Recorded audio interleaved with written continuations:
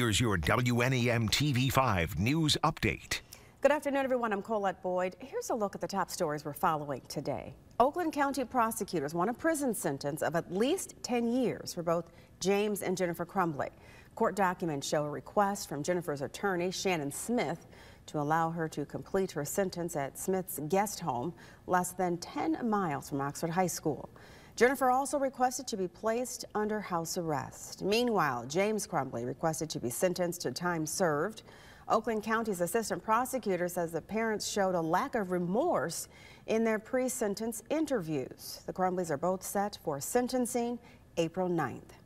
The Clare County Sheriff's Department announcing one of their deputies passed away. Kimba McRitchie was a member of the Mounted Division. The agency says she was injured while trail riding her horse with her family in Tennessee and died on Tuesday. On Facebook, the agency called her an outstanding officer who cared deeply for her family, community, and country.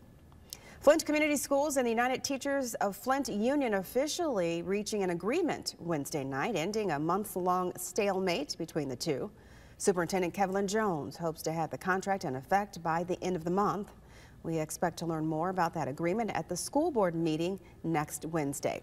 Now here's Diane with a look at your forecast.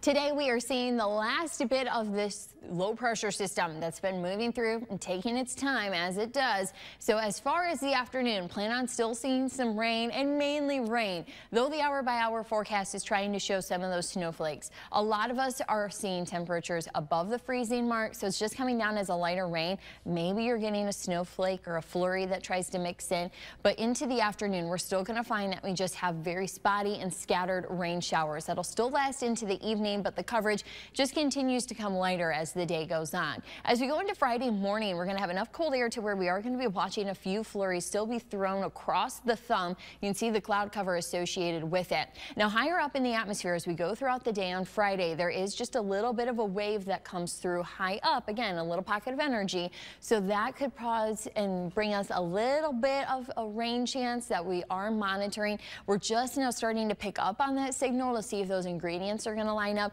So we may need to make some updates to that Friday forecast, so stay tuned to that. As we go into Saturday morning, you're going to find that we have the cloud cover that starts out the weekend, but we will be bringing in that sunshine. We'll just have to wait for it.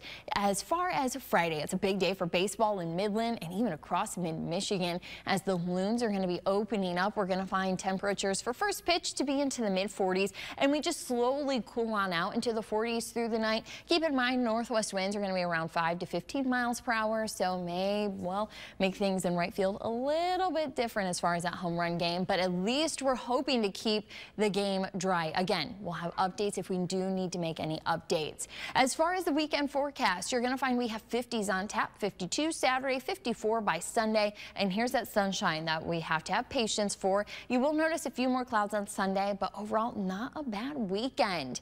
And then beyond the weekend, we have the total solar eclipse coming our way on Monday. We are going to find temperatures in the upper 50s. There's still that slight chance of moisture. We're watching it into the morning, but partly cloudy skies look to fill in behind it. So we're really watching that forecast closely.